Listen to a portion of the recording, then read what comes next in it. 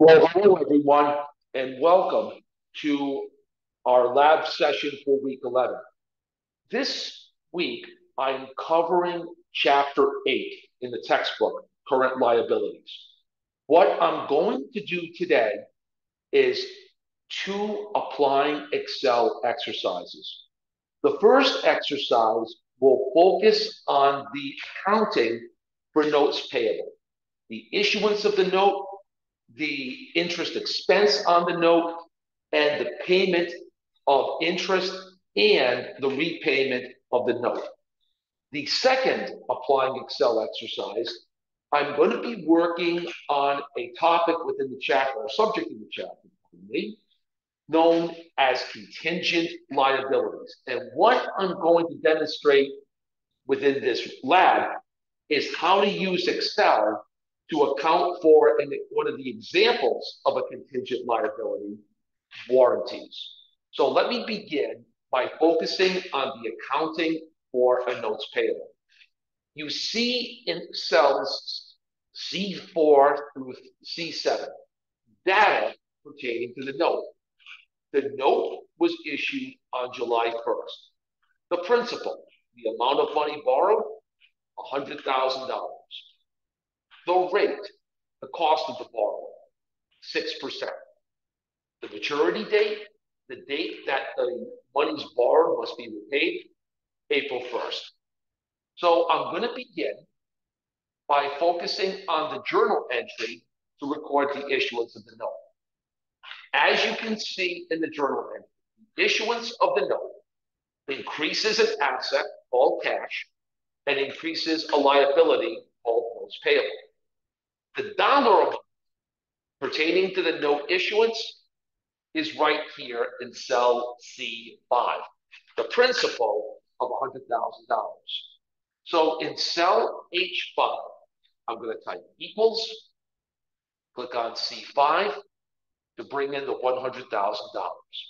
Then in cell I6, I'm going to do the same cell reference, equals C5.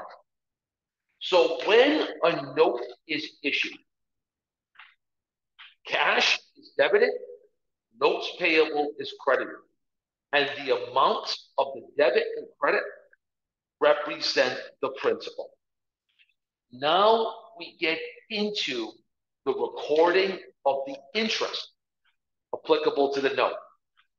Once again, the formula, principal times rate times time, comes into play.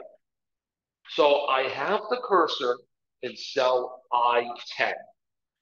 I'm going to type the following, equals, $, C, $5, asterisk, $C, $6, asterisk, H10 divided by 12. Okay? So in cell I10, you should have the following, equals, $C, $5, asterisk,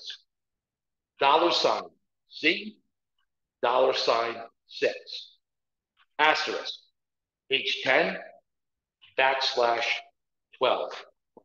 What I'm asking Excel to do is to calculate interest based on the formula, principal times rate times time. The principal is the $100,000. The rate is 6%. Time, you see the number of months of interest in year one, 6. 12, that's the number of months in a year, 12. So once I click on the check mark, you see the calculation of interest, $3,000. Notice how I use the dollar signs. I want to have absolute cell reference for the principal in cell C5 and the rate in cell C6. The reason I want the absolute cell reference, so I can copy the formula in cell I-10 and paste that formula in cell I-11. So I'm in cell I-10. I'm going to click the copy icon. Then I'm going to move the cursor to cell I-11, and I'm going to paste the formula. So you see now that I have calculated the interest associated with the note. Now, keep this in mind. Because of accrual basis accounting, the borrower has incurred an expense during year one. That expense is interest expense. So at the end of year one, an accrued expense adjusting journal entry must be recorded.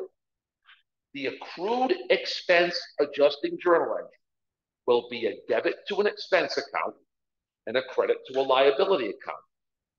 Because the accrued expense adjusting journal entry applies to interest, the debit will be the interest expense and the credit will be the interest payable. So in cell H14, I'm going to type in equals, click on cell I-10, and then I'm going to repeat the process in cell I-15 equals I-10. What I've done is I've prepared the journal entry to accrue the interest expense for year one. Now we move to April 1st of year two. And April 1st of year two, the third and final transaction associated with this note will be recorded. That is the repayment of the note, which is the amount of money borrowed, and the payment of interest. You see in column F and column G the journal entry to record the repayment of the loan, which is the note, and the payment of interest. The repayment of what was borrowed is the debit to notes payable. So in cell H18, I'm going to type in an equal sign, and I'm going to click on cell I6 to get the $100,000. Now we get to the interest. You see in cell F19, the debit to interest payable. What is being done in this transaction is to pay the interest that was accrued in year one, okay? So in cell H19, I'm going to cell reference the interest payable that's in cell I15. Now for year two, there are 3 months worth of interest: January, February, and March. You see that in row 11. So in cell H20, I'm going to use cell reference to pick up the $1,500 in interest expense that appears in cell I11. So in cell H20 equals I11. Now I have picked up the following: the repayment of the loan, the debit to notes payable, the payment of interest that was incurred during year one, the $3,000 debit to interest payable, and the 3 months of interest expense incurred in year two, the $1,500. Now, if the year two interest expense was accrued, the debit would not be the interest expense, it would be a debit to interest payable. But because year two's interest was not accrued, the repayment of the loan and the payment of interest must have a debit to interest expense for the year two interest. I'm now going to move the cursor to cell I21, and I'm going to record the credit to cash. The credit to cash is going to be the notes payable plus interest. So in cell I-21, I'm going to type in the following: equals SUM for sum, left parenthesis. I'm going to move the cursor to cell H18, move down to 19, 20, and close parenthesis, which is right parenthesis. So in cell I-21, you should have the following: equals sum, left parenthesis, H18, colon, H20, right parenthesis. I am telling Excel, take the contents from cell H18 through cell H20 and add them. Once I click the check mark, $104,500. The credit to cash will represent the payment of interest and the repayment of the loan, which is the note payable. So what I've just done in Excel is I've recorded the three main journal entries associated with the notes payable: the issuance of the note, the recognition or accrual of interest, the repayment of monies. And you see the journal entries in items A, C, and D. But what I want you to keep in mind as it relates to the third exam of the semester, the third semester exam, the contents in cells I-10 and I-11, the calculation of the interest expense, the formula: principal times rate times time. Keep that formula in mind for the third semester exam. For the final examination, keep in mind the cell references that I used, the sum function, but also the use of the absolute cell reference function, or feature, I should say, using dollar signs to facilitate the copying and pasting of formulas. This concludes my work on the first applying Excel exercise for Chapter 8. I am now going to move to the second applying Excel exercise. In this exercise, we are going to record a contingent liability, warranties. We're going to focus on the data in columns B and C. You see in cell C4, 25,000 units sold. The management of this company that sells these units thinks that 4% of these units will come back for some type of service. Think about when you have trouble with your car, you bring it in. It could be for brakes, could be for battery. You bring your car in. As long as those parts are under warranty, you don't have to pay for the service. That's what's going on here with this company. The management of this company is estimating that a percentage of what it sells, measured in units, will come back for further service. Management thinks that to repair one unit under warranty, it will cost the company $100. And the number of units that have been fixed in the current year, none. In other words, none of the units have come back to be serviced under the warranty. Now, what I'm going to do is I'm going to put the cursor to cell G5.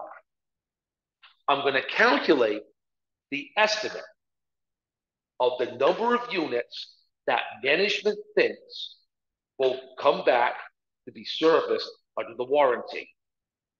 This is going to be a formula. Because it's going to be a formula in cell G5, I will begin with the equal sign. To calculate the estimated number of units, I'm going to click on cell C4, then asterisk, then click on cell C5.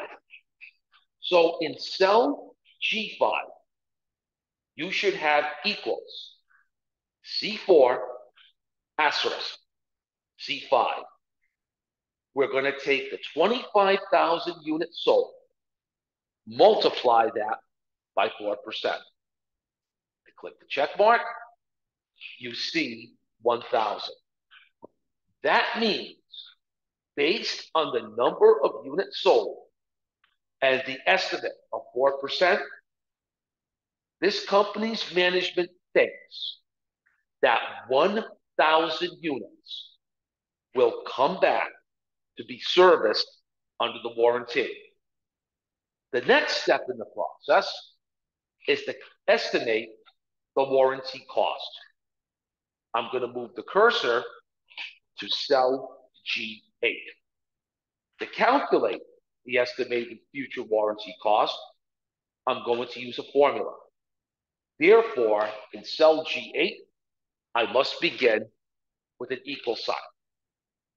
I'm going to click on cell G5, then type in an asterisk, and click on cell G6. Okay? So in cell G8, you should have equals G5 asterisk G6. I am telling Excel, take the 1,000 units in cell G5 and multiply them by the estimated warranty cost per unit of $100. That's cell G6. I click the check mark. Based on the data presented in this exercise and the estimates that management is placing, this company thinks that it is going to cost $100,000 to service products that were sold that will come back because of the warranty, or more specific, for a variety of reasons related to the maintenance of the product. Now, what I'm going to do is I'm going to move the cursor to cell K12. I am going to calculate the credit to the warranty liability. Now, in part C of this exercise, I am going to record a contingent liability. The contingent liability is going to be the effort that this company is going to make to service products that are under a warranty. This year-end adjusting entry under item C is an accrued expense adjusting entry. I'm going to debit an expense account and credit a liability account. Because the adjusting entry applies to a warranty, the debit will be to warranty expense and the credit will be to warranty liability. So in cell K12, I'm going to type the following: equals G8 minus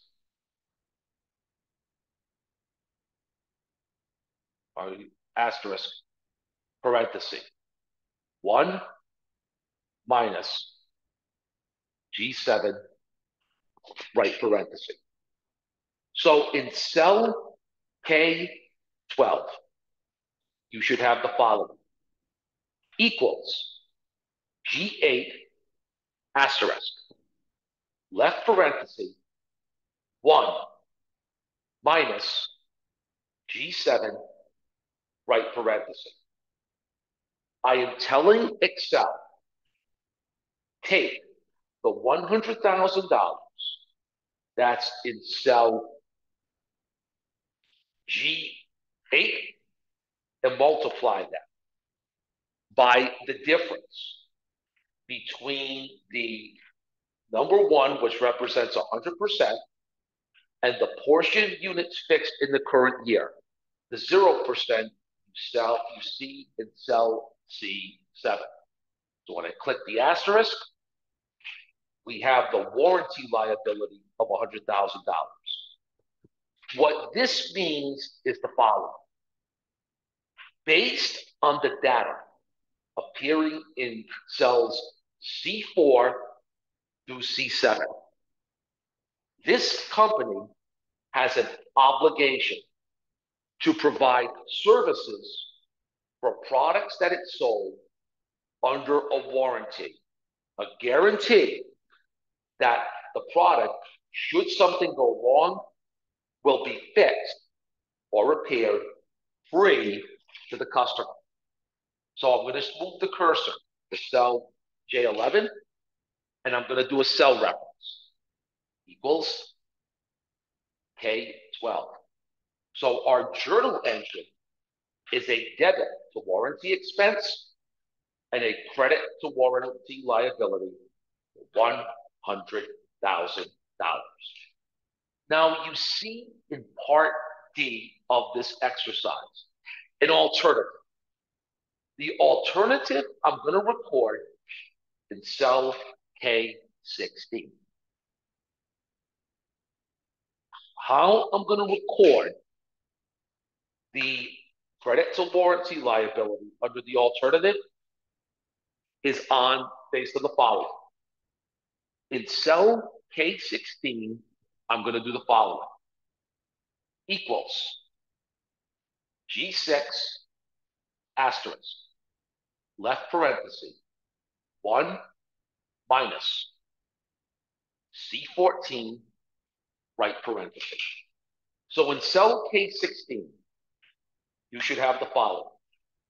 Equals G8 asterisk, left parenthesis, 1 minus C14, right parenthesis. Now, once again, I'm taking the $100,000 that was estimated for the warranty cost. But notice what I've done within this formula. In the alternative, you see in cell C14, 25%. That represents a percentage, or will tie into the number of units that were actually returned for service. So when we factor the 1 minus C14, 100% minus 25%, that means 75% of the units expected to be returned have not been returned. That means the company has an obligation. That obligation is not $100,000, it's $75,000. What the $75,000 represents is an estimate on the amount of money, an obligation that a company has to service products that were sold under a warranty. Now, the reason that the 75% is lower than the 100,000 that you see here is right here. In cell C14, 25% of the product sold came back for service, whereas in cell C7, none of the units sold came back for service. So in cell J15, to complete the journal entry, I'm just going to do cell reference. Equals K16. Now, for the purpose of the third semester exam, this particular exercise is going to be a very broad feature of contingent liabilities. What is going on here is a company is recording a liability today for something that may happen tomorrow. The company is recording a liability today for something that may happen tomorrow. The liability today is the warranty liability, an obligation to provide services for products coming back for repairs. What may happen tomorrow is people actually bringing back the products to be serviced. Management does not know for certain the number of units that are going to come back, but thinks some of them are going to come back. That is the concept of a contingent liability. Management has a feeling, an instinct, that something is going to happen in the future, but is not exactly sure how much of it. Because it thinks today that something may happen in the future, that requires the recognition of a liability, a contingent liability. That will be a question appearing in the third semester exam. Basically, to know the definition of a contingent liability. Now, for the final examination, you see again, I'm using cell references for formulas. So that is going to be the main feature from this exercise, to recognize once again the importance of cell references when calculating amounts based on formulas that you're typing in Excel. So folks, this concludes my lab for week 11, which is covering chapter 8, current liabilities. Thank you.